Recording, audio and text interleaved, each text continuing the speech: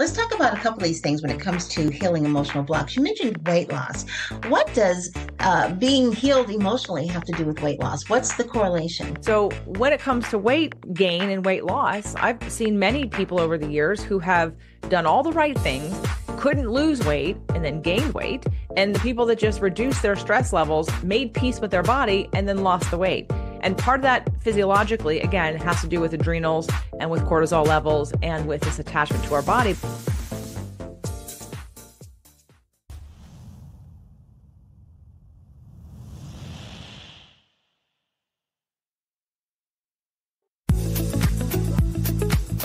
Hi, I'm Glennis Woods Mullins, and I love to help women to vibe, to be more vibrant, intuitive, beautiful, and empowered in midlife. So come on, let's vibe.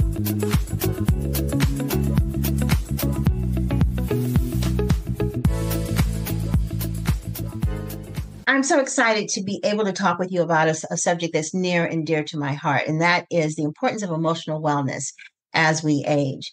Sometimes we think that depression or anxiety or that stressed out factor or the triggers that we have in our life or things are just the way it is and it's not going to change because you've been dealing with it for years and years and years. But the reality is that's not true. There are things that you can do. And I'm so happy to have with us JJ Flizanes. I hope I have pronounced that correctly. She is a strategist and the creator of the Empowering Minds Network. And she works with conscious spiritual truth seekers who want to remove those emotional blocks for success. She does a lot of clarifying exercises and she's able to help curate some personalized roadmaps for you to facilitate emotional healing.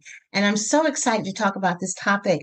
Thank you so much for being on the V.I.B.E Living podcast. It's wonderful to have you here today. Thanks, Linus. I'm excited to share this information and hopefully inspire people to learn how to create a roadmap for emotional healing for themselves and to maybe adjust what they're doing so they can get better results. Yes, it's interesting because I think it really is true that we as women, have a tendency to compartmentalize everything and thinking, oh, I'll get back to it later, or it's not that big of a deal because when we're masking, it's covering up the symptoms, initially. But over time, those symptoms it's kind of like the emotional closet, you stuff stuff into the closet, you go back and you open up the closet and you think I could put one more thing in there, but you can't. And everything comes tumbling out. And I always say, and I truly do believe this, it's never too late to do something to try to emotionally heal because emotional wellness is just as important as your physical wellness, if not more. So tell me about you and how you got to be so passionate about the need for people to have an emotional roadmap for healing. Well, I've always been curious my whole life. I remember maybe even in junior high or high school, sort of questioning why I reacted a certain way or why I felt the way I felt or why that person felt the way they felt. And although what I didn't know back then was sort of what is perpetuated in our society is victim mentality. We are very quick to blame outside forces and circumstances on how we feel. We do not understand what emotional empowerment or responsibility means because we look at life and then we react to life. And we don't understand that our wounds that were created from the time we were born until 7, when your brain is developing, you don't have a conscious brain until after 7. So between 0 and 7, your brain's just recording whatever happens in your life. Your parents don't show up, you cry, you record that I've been abandoned. You record that I'm not important, that I'm invisible, and it's not a choice. Like we have conscious choice now we can understand how to think and then maybe interpret or reinterpret something that we're experiencing, but we don't have that before 7. So those patterns, that's what your subconscious becomes. It becomes a whole bunch of belief systems created by you observing what's happening around you and making decisions without any other input about who you are in the world and who you are to your caregivers and hopefully how to get your needs met and then learning how to compensate to get that. And that all lives in our subconscious mind. So when you said that I would pronounce that the emotional body is where the healing happens because the physical body responds to the emotions. So whether you're in a healing container, you're trying to heal something and you're in a stressful situation, you're not going to heal in that because we only heal in parasympathetic. I have a 25-year background in personal training and I've been using my education in all things alternative medicine for years. I'm still doing it, but I'm not doing it the same way. I sort of branched into because what I realized with all of my personal training clients and people who I was helping with rehabbing joints and with weight loss and with aging and menopause and the whole nine yards, that it still was a mental game. And I don't know if your audience knows about or if you know about a book called Radical Remission from Dr. Kelly Turner. She wrote two Yes. books. Okay, so Kelly wrote two books, Radical Remission and Radical Hope. So in there are 10 points, 10 pillars for radical remission. She studied 1,500 people who had had remission from cancer or other terminal diseases. And then she looked at everything they did and then compared the notes, and across the board, there were these 10 things that everybody did that helped their radical remission. Well, 7 of them are mental, emotional, and Is spiritual. that imagine? You know, it's interesting because you hear more and more about mindset. That's kind of like the new buzzword that's going on these days, but it really is important. The things your self-talk, the things you tell yourself, how you think about things, how you encode the world emotionally. This is information that you need to know and pay attention to. It's not, it really is more impactful than people really realize. Let's talk about a couple of these things when it comes to healing emotional blocks. You mentioned weight loss. What does being healed emotionally have to do with weight loss? What's the correlation? So I my latest book, and I just recorded an audiobook finally. It's called The Invisible Fitness Formula: 5 Secrets to Release Weight and End Body Shame. And while there are physical components that are necessary for weight loss, and people can be doing those, however, and not get results, or doing those and start to gain weight. And that in turn is about our stress level, about our fight or flight, about our adrenaline, about our adrenal fatigue, about our embodiment of our body. So what I mean by that is a lot of people are walking around with their heads disconnected from their body. They are overthinking. They're thinking they have to solve their problems with thinking and education and with their brain. And what they don't realize is that 88% of your subconscious is your body. Your body has all the answers, but you're not listening to it. It gives you signs, it gives you signals. And if you don't answer those signals or pay attention, it will keep getting louder and louder until it takes you down, whether it be cancer or a heart attack or whatever. So when it comes to weight gain and weight loss, I've seen many people over the years who have done all the right things, couldn't lose weight and then gained weight. And the people that just reduced their stress levels, made peace with their body, and then lost the weight. And part of that physiologically, again, has to do with adrenals and with cortisol levels and with this attachment to our body. But just think of it from a personality standpoint.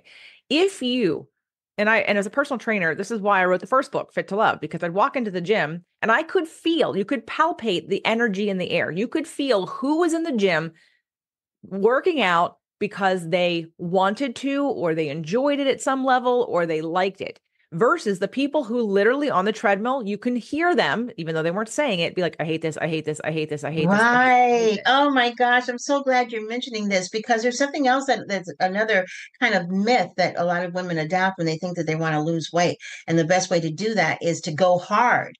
Well, the problem with that, first of all, is that it raises your cortisol levels. You may get an opposite effect. But the other piece is that if you're really not enjoying it, it's not going to give you the results that you think that you might get by going hard. And instead, you need to go ahead and do something that you enjoy doing, that gives you a sense of peace and comfort, and it's fun and not something that makes you miserable. Because if it makes you miserable, more than likely it's not going to work as well. So I'm glad you mentioned that. Well, there's something else you mentioned too. What about in terms of being emotionally well and fit? Cancer. You mentioned about that study. It reminded me of about that book, but it reminded me of another book called "The Body Keeps the Score," and how trauma and life experiences hide it in parts of our body and cause certain maladies as a result of that. So when it comes to these kinds of emotions that could lead to things like cancer and other chronic disease, how do the emotions impact that? And what can you do to change that trajectory? Well, it's not even trauma. I mean, we all have trauma. It's really, it's, it's like comparison. Like this is all I know. So if my trauma compared to your trauma, it doesn't, like, we don't know what it feels like to have different levels of trauma. We just understand that this is traumatic in my experience. So Right. just to make sure that people understand that, because I have a client right now who is a cancer survivor. And when we went back and looked at basically how she manifested her cancer and because I had made a statement that to my audience who knows, likes, and trusts me, because I wouldn't say this to anybody else because you would hate me if you heard me say this. But the sentiment was really getting to the point of like, whatever dominant emotion you're living with is what's going to create your reality. What's going to adjust your chemistry. It's what's going to change your epigenetics. Whether you have a cancer gene or not, it doesn't matter. It matters that the environment that you're in expresses those genes. There's only 6 things that are genetic.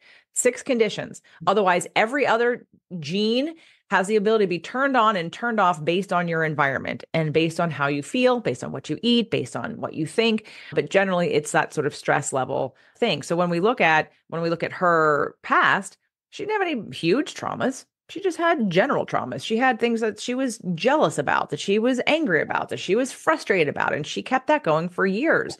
And the pressure of being a mom. In fact, I think you've had her on the show. It's Jane Okay. Byrne. Yes. Hmm. Yeah. Yes. Yes. Yes. So Yes. Hmm. right. So Jane, who's a client of mine, she when she came to me, she was all about the physical, the physical, the physical. And I was like, Jane, no, it's not like we got to get off that path. Anyway, there were some epiphanies that happened, and I'll give you just the physical equivalent of that, of like how we knew, like the data in that. So she was trying to reduce her blood sugar level, her A1C. Her doctor, Right. her Right. naturopathic doctor, was trying to get her to, and they tried all kinds of fasting and supplements and diet change and exercise, and she did all the things. And Jane is very disciplined, and nothing was budging. It wasn't budging, and it was really frustrating. And then when we had this conversation about the emotional root of her cancer, and she could actually reflect on and go back and do and really be honest about what emotions were dominating her existence at that time for however many years before, she had this huge aha and therefore an emotional release. And then she cried. She was in the bathtub, and then she cried, and she had this sort of like, she let go of it. And then the next thing you know, her A1C dropped, her blood sugar dropped, And because amazing. she has a And monitor. and and you made a good point, and I want to really drive this point home about the whole trauma. You're right. Someone else's trauma could be, or somebody's trauma could be someone else's. Oh, no big deal. Right. Trauma does not mean that you were in a car accident or in a violent act or had some major thing that happens. Not to say that those things aren't traumatic, but we're talking about those things that are personal and traumatic to you that you may not even know were traumatic to you. I have a reoccurring thought that happens whenever I think about this, whenever I'm talking about this, and I'm realizing that, okay, that was probably traumatizing. I was a ballet dancer for many years. I started taking it at 4 and got really serious about it at 9. Now, I don't know how much you know about classical ballet or training, but that in itself is traumatic. It's just you're having your body do stuff that it's not supposed to be doing. But anyway, I was at a rehearsal and it wasn't my time to be on stage. And I just had to get out of there. We had been rehearsing for hours, which is ridiculous when I think about it, because I was only like 12 or 13. It's ridiculous. So anyway, I go outside the school. And as I am walking, I see this man and he's just looking at me. So then I start walking faster and running. And I could have sworn that I could see this man behind me walking and running. Come to find out, he wasn't, but that's what I saw in my mind. And it was scary and traumatic to me, even though nothing happened.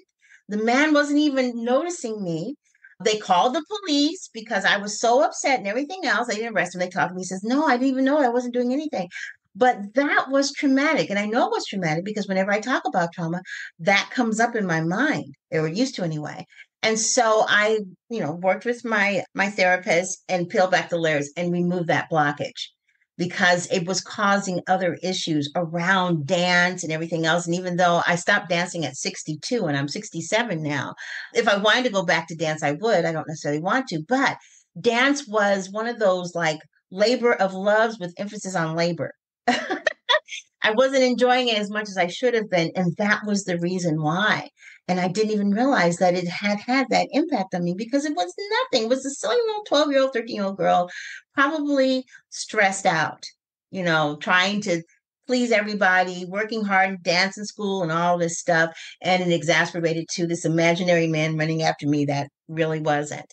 And it's these kinds of things that we think, oh, yeah, that was silly. I'm over it. Well, maybe not. So let's talk about that. Let's talk about emotional blockages because for me, that was an emotional blockage. How do we remove them? And why is it important for us to remove them? Well, I mean, it's important for us to remove them so we can get what we want, whatever that is in different areas of our life, whether it be a better relationship, more connection in your relationship, a better relationship with your body. The one thing I didn't finish just to cap off that, like that body image thing and weight loss is that your body, when you look at your body and you talk to it negatively and you say, hey, because no person, if I said to you, Linus, I don't like you, you're ugly, you're fat, you're stupid. Why don't you change for me? Will you please change for me? You'd be like, what the hell? Like, no, I'm not going to change for you. Your body literally rejects you when you're mean to it. If you are Mm. not, shame does not make anything happen.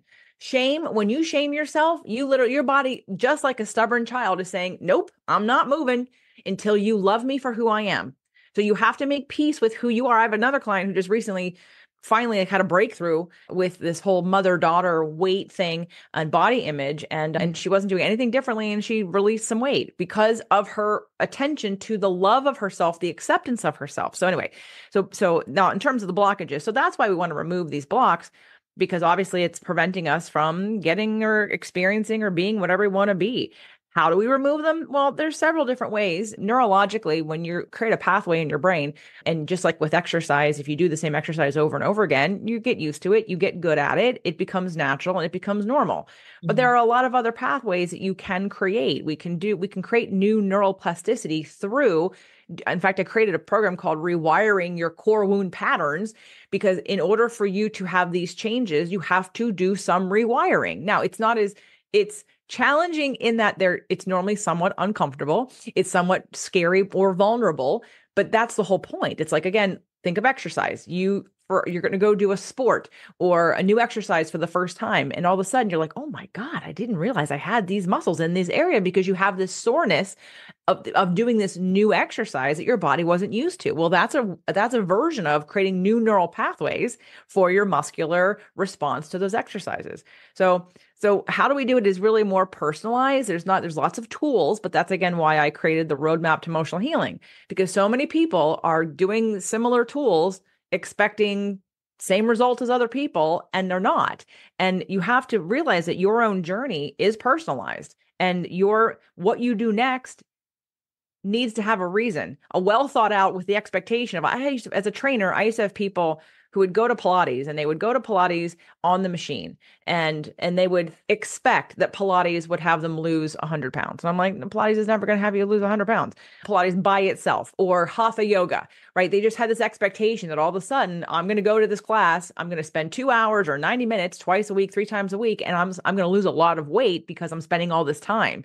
Like, we're not actually getting into what do you expect from this exercise. So I think that it's a personalized plan, but let's just go over a little bit of what, like what people choose. They choose Reiki, they choose therapy, they choose different kind of healing modalities, they choose yoga, and all have a place, but they are all going to have a different place, or maybe not a place, in your own roadmap based on your core wounds. So to bring it back to how do we even start this process, you need to know what your core wounds are. Because I'm sorry, I don't care how many years you've been in therapy, not you personally, but anybody who's listening. If you don't know what your core wounds are, what are you working on? Your circumstances, what happened yesterday with your husband or yesterday with your mother? Great. Guess what? That all is about stimulating a core wound. Because, like you said about the traumas, we all don't respond the same way to different things. How I interpret the world, what pains me, is a wound. And if I don't know what that is, and I don't know how to heal that, or I'm not attending to it, then all I'm doing is managing circumstances. And I'm saying, okay, well, in this circumstance, if I avoid that person and I just become this way, I won't get triggered. Let me manage my triggers instead of healing what's on the inside, so I don't have to try to control everybody around me. Yeah, it's interesting because you're right. People don't really take time. We are not very much of a peel back the layers society. We have a tendency to want to try to get well through, treating the symptoms and not the causation. And the problem with that is that we start having other symptoms pop up because we're using pharmaceuticals or other methods that probably aren't as healthy to mask the symptoms. But now, after someone has identified those core wounds and they're ready to do some work and be vulnerable, what are some of the exercises or modalities or practices do you work with them on? Well, again, it's going to depend on the core wound. So, for instance, if someone has a core wound of being devalued, the first step after understanding how the circuitry works, because when we get triggered, we didn't consciously choose to get triggered. It's a pathway that's been set up. So our subconscious interprets a situation in a certain way that looks like our core wound. And so we have this knee-jerk response. And it could be even a trauma situation with PTSD, it's the same thing. You come back, a soldier comes back from war, here's a car do a backfire on the car, and it sounds like a gunshot, and they go into panic. They go into sweating and their body's shaking because they have PTSD, which we all have a variation of PTSD, right? In smaller degrees, that we react physically, like our physical body has a reaction because we don't feel safe. And that's what this all kind of comes down to, is the principle that in order to heal, especially physical things, you have to feel safe. You have to find a way to learn how to feel safe in the world and to love yourself. And those are two things most people don't feel. So if someone has a core wound of being devalued, and now we understand how the circuit runs, and I'm just going to grab real quick somebody's core wound map, because I have, with my clients, I go through something called a core wound map, and so that they understand. So for instance, okay, let's go with disapproved of. So this person, one of the core wounds is disapproved of. And when disapproved of gets triggered, they go to feelings of embarrassment, lonely, and hurt. And then they react by withdrawing, avoiding, self-deprecating, and being passive aggressive. So when you understand the pattern, that's the first step. You can catch yourself in the pattern and go, oh, I just somehow my brain just made that mean that I was disapproved of. So you have to be able to create a little bit of conscious space between and be an observer of your own actions and reactions and emotions to know that it's there, so that you can go, oh, that's what that is. Otherwise, if we don't see it, then we keep repeating the patterns in our lives. We keep repeating it with people, with our, with work, with money, with our body, with our loved ones. So we have to identify the pattern. Then the second step in the map is for you to take responsibility for how you do it to yourself. So just like anything, your core wounds happened when you were between 0 and 7. Okay, that's fine. If it was just one thing that happened, if your entire life looked differently, because that created a belief system. But the problem is we repeat that belief system. We believe it to be true. So then the question becomes, to the person who is disapproved of, well, how do you disapprove of yourself? So identifying the ways we keep the pattern and the belief alive. So for this person, it was comparing herself to others and finding herself lacking, not accepting herself without needing to be perfect, negative self-talk, and to deflect compliments. So now we know how this stays active. This belief stays alive because these are the things that this person or somebody does in order to make it a belief that's very strong. So then the next step is, how do I rewire that? Well, rewiring needs you to step outside of your comfort zone and do something to approve of yourself. So for instance, a lot of people, I might have them do some mirror work.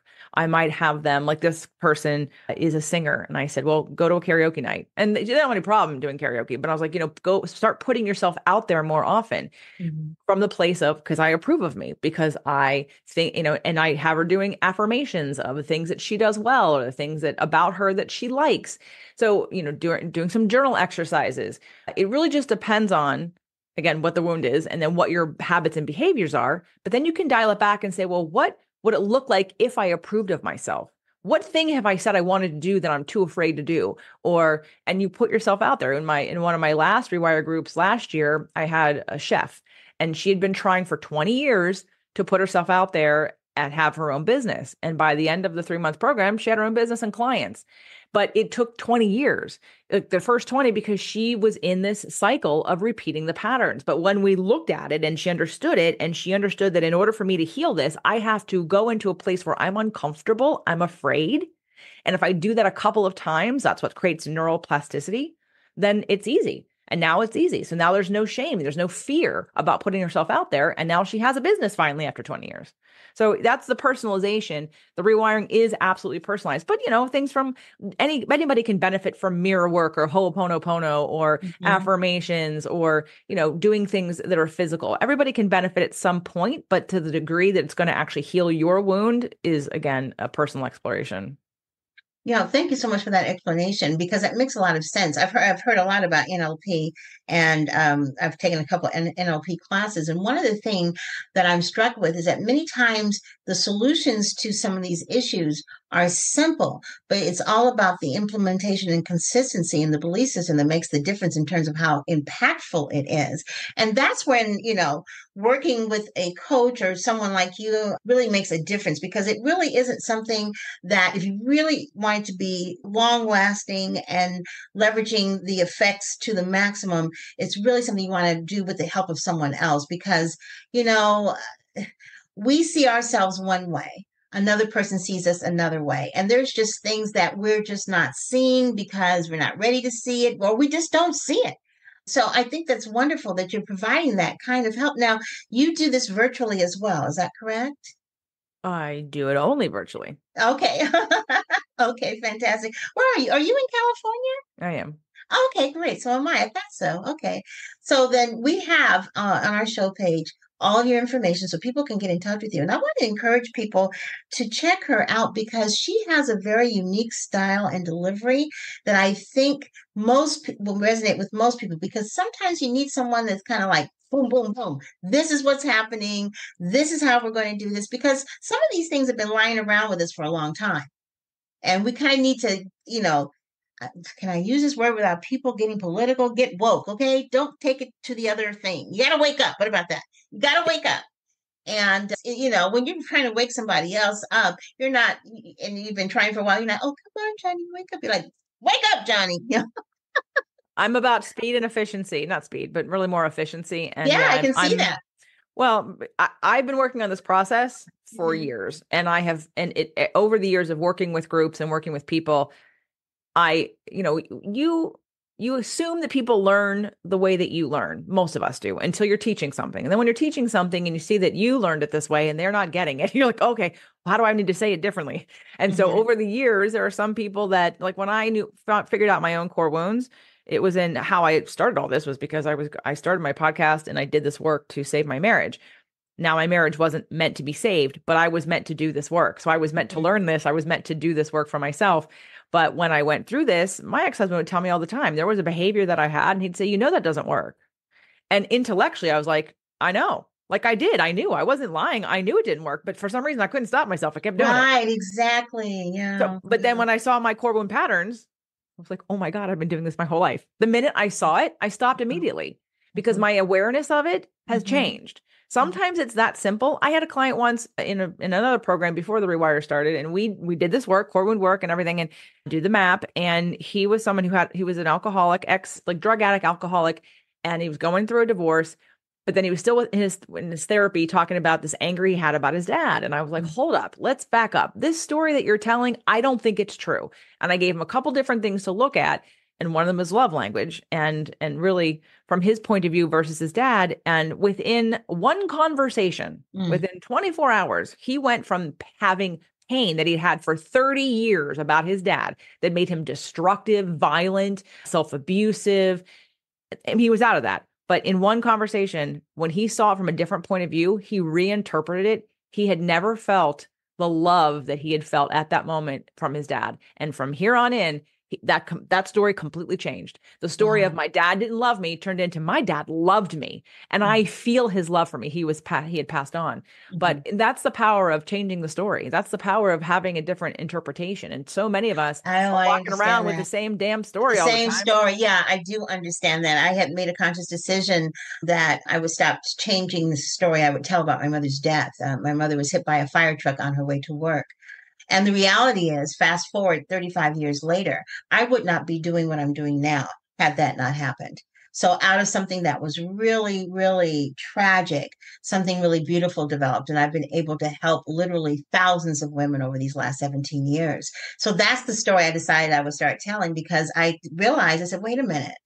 It's been 30, well, this time at the time I was like, there's been 30 years, and you got to stop taking yourself through this thing that you go through. It starts in January because she died in March and it was her last birthday. I go through this every time in my mind, got to stop all of that, because there were some good things that came out of this tragedy.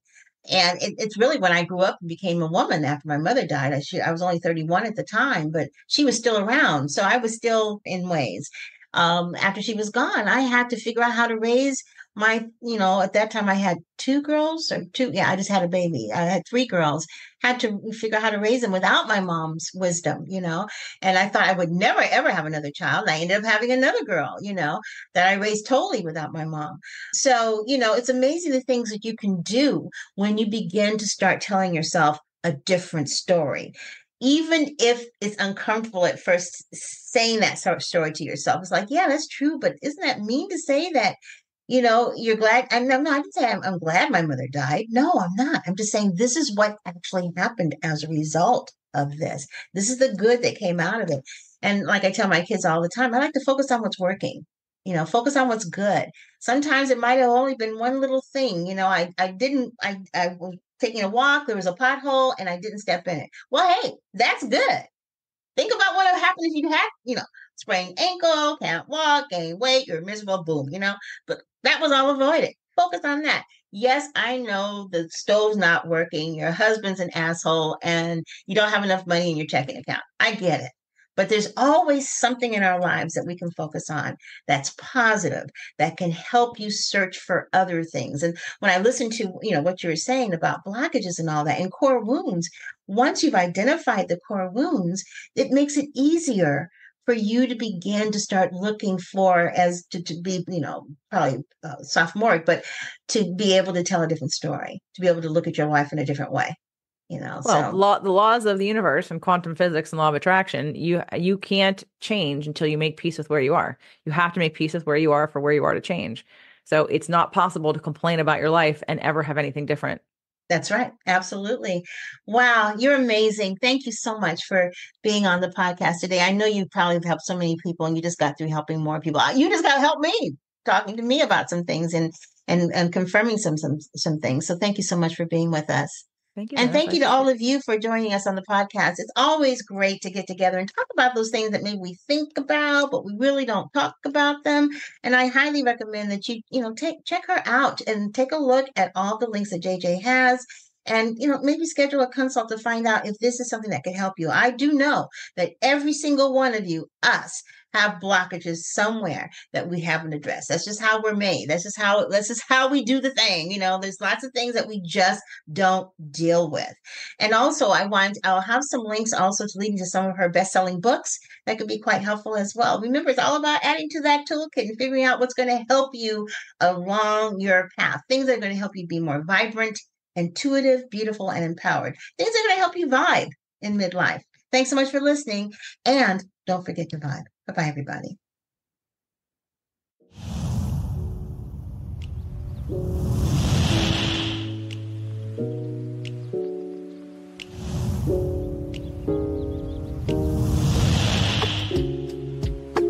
Thanks for listening to the V.I.B.E Living Podcast. And don't forget to subscribe, like, and comment, and share this podcast. Have a fantastic day, and don't forget to vibe. Bye-bye, everybody.